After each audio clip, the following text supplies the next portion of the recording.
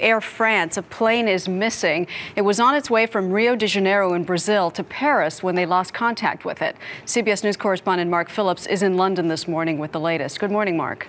Good morning, Maggie. Well, as you say, this was an Air France flight number 447 from Rio to Paris. It was due to land in Paris at about 11 o'clock, just after 11 o'clock Paris time.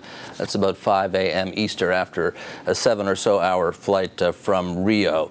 The information at this stage is sketchy, but I'm afraid it's not very good. There were 228 people on board the plane, according to Air France, which issued a statement this morning saying it regrets to announce that it is without news from Air France Flight 447 flying from Rio to Paris, and shares the emotion and worry of the families concerned. The plane disappeared off radar, which of itself isn't that extraordinary, as this was a transoceanic flight and a long bit of ocean to go over, but it also disappeared from radio contact, and that, of course, is extremely worrying. Search has been mounted, according to Brazilian authorities, on an island chain about 200 miles off the Brazilian coast, looking for this Airbus A330 one of a sister plane of which we now see. Air France has set up a crisis center in Paris, but everybody is very, very concerned. Maggie. CBS's Mark Phillips in London. Joining us right now from Washington with more is CBS News aviation correspondent Nancy Cordes. Good morning, Nancy.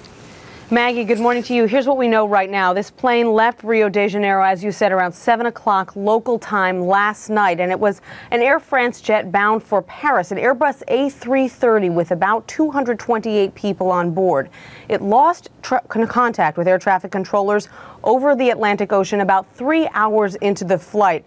Brazilian authorities mounted a search mission this morning northeast of that coastal city of Natal, but right now French transportation officials appear to be very pessimistic. They say they don't have much hope at this point.